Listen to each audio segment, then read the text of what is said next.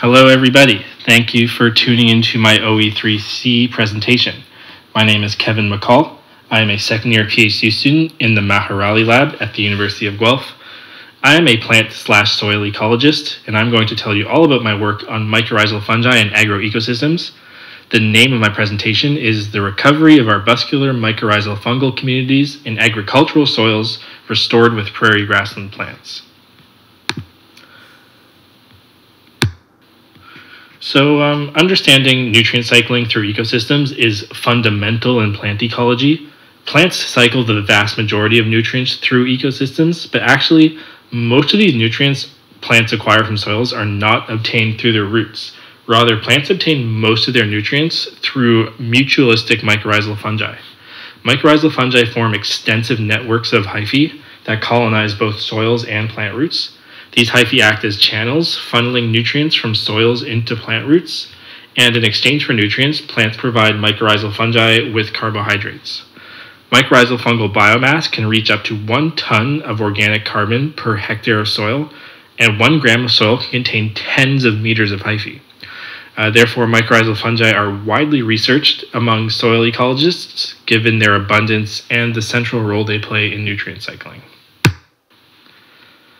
The most common type are arbuscular mycorrhizal fungi, which I will refer to as AM fungi. AM fungi form multifunctional communities composed of functionally different species.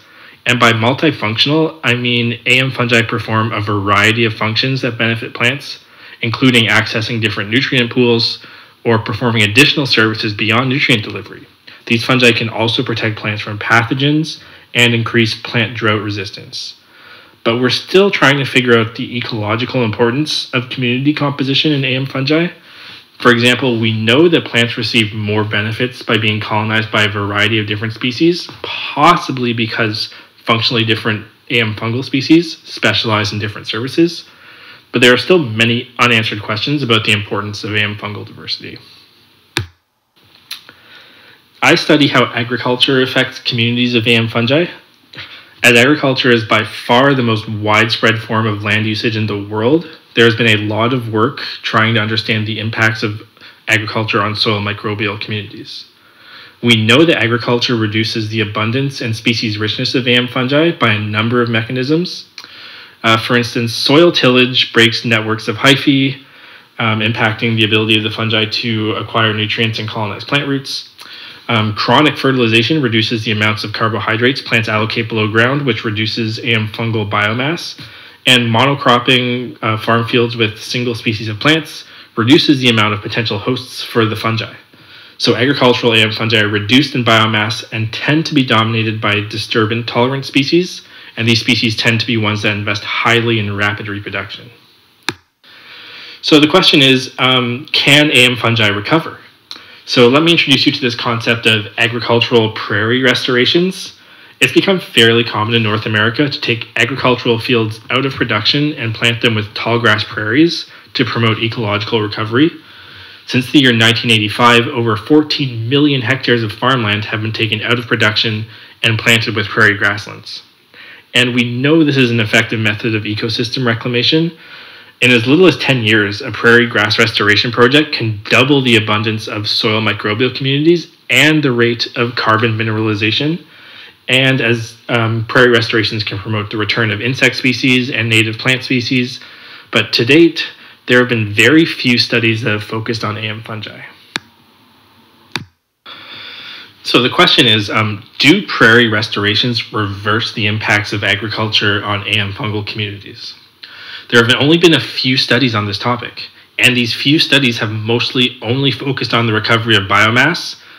Prairie restorations can triple the biomass of AM fungi in soils in less than 10 years. But still, there's only been one study to my knowledge on the recovery of species. A study by Vanderheide et al., published a couple years ago now. These authors found gradual increases in species richness along a chronosequence of restored prairies. But this study was restricted to the family taxonomic level, and these authors did not identify species that were present prior to restoration. So we still know very little about successional patterns in AM fungal recovery or whether they can recover at all. AM fungi, they represent an important component in ecosystem functioning, but we still know little about how they recover from disturbance. And prairie restorations are becoming more and more common in southern Ontario, so I thought it was important to conduct a study to answer three central questions. The first is, do prairie restorations increase the biomass of AM fungi? Do prairie restorations increase the species richness of AM fungi? And I want to identify successional patterns, as in which AM fungal species are first to return to the community and why. To answer these questions, I sampled 5 farm sites in southern Ontario. Each of these sites are currently being farmed, usually with corn. However, each of these farm sites also features a portion of farmland that has been taken out of production in the last 10 years and planted with prairie grasses. At each site, I sampled 5 random plots in the crop field and the restored prairies. I determined AM fungal biomass and species composition in crops and restored prairies.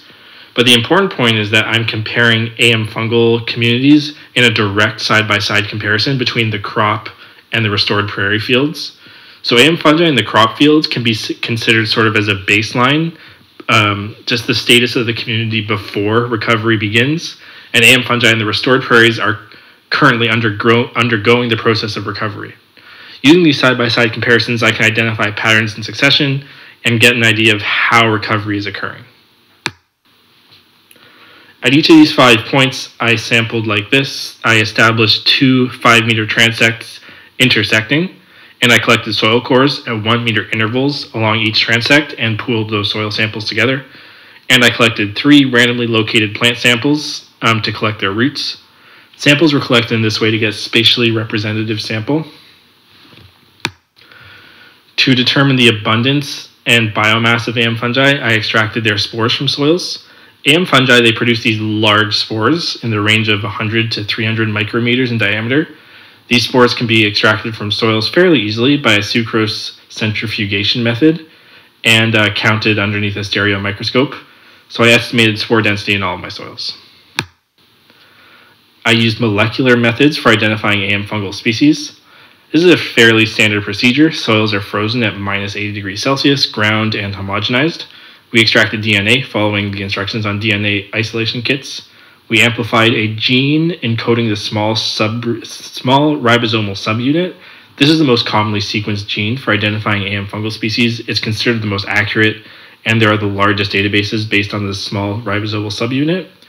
These genes were sequenced with Voluminous sequencing, and we used the QIIME2 bioinformatics pipeline to clean our data and assign taxonomy to species. So on to some results. I found that AM fungi undergoing recovery in prairies had increased substantially in biomass in terms of spore density. Red boxes in this graph represent spore density in crop fields. Blue boxes represent spore density in the adjacent restored prairies. And each segment of the graph represents one farm site. And there's this clear trend of spore recovery at each farm site.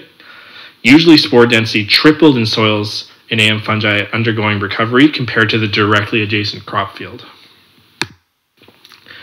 And it's a similar situation with species richness. Again, these are side-by-side comparisons of restored prairies to crop fields.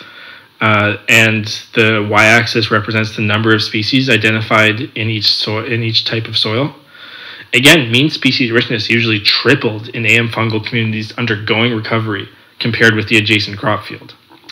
On the left or on the right is a heat map. Columns represent sample plots in prairies and crops. Rows represent AM fungal species, and cells represent the abundance of species in plots. This is just from a preliminary analysis. Actually, the computer I run bioinformatics on is currently off limits due to the university closure. But still, this heat map gives a sort of a crude visualization of the increase of diversity in AM fungal communities in crops compared to crop fields compared to restored prairies. And again, I'd like to show you just some very preliminary visual findings of patterns of succession. These are the proportional abundances of the most commonly observed AM fungal genera in crop and prairie communities in terms of the number of gene sequences detected in our soil samples for each genera. So first, this is an important genus of AM fungi called Glomus. Glomus are these sort of disturbance-tolerant species. I talked about earlier. They're believed to resist disturbance through high investment and copious reproduction so they can recover quickly from disturbance events. And not surprisingly, glomus were dominant in agricultural plots, in some cases comprising almost 100% of the species. But as communities are recovering, glomus seems to be reducing in proportional abundance in the community, usually declining by 5 or 10% as new species are recovered into the community. Some of these new species that are recovering seem to be in these two genera, Glomus and Diversispora. As communities are recovering, it seems species in these two genera are the first to return to the community, especially this genera, Glomus, which usually increase in abundance by 10 to 20%. And I want to show you this because I think it's interesting because this is sort of a new discovery. These two genera aren't typically associated with early succession. I've never seen this reported before, even though it's pretty consistent across farm sites. So I thought it was an interesting point to bring up. The ecological significance of these two genera are unclear right now, as in why are these genera returning to the community first? Why are they early successional species? So this is something I hope to follow up in greenhouse studies, testing differences in species responses to excessive fertilization. So in conclusion, I set out to conduct a study on AM fungi in restored agricultural prairies, which there have been very few studies on previously. I want to know if prairie restorations increased AM fungal biomass, AM fungal species richness, and I want to identify which species are being recovered into the community. And the answers are yes, there were substantial increases in AM fungal biomass and species richness. I observed that the disturbance-tolerant glomus species were dominant in crop fields but were reduced as communities were recovering, and I discovered two new genera, Glomus and Diversispora. They showed an early successional pattern. These genera seem to increase in abundance consistently across farm sites. So thank you for listening. I'd like to acknowledge all of my funding sources, including NSERC and the terrific CEFREF and Food from Thought grants, which have made all of this possible. The land managers that have graciously let me sample in their prairies, and all of my lab mates that have helped me with my project so far. Thank you again.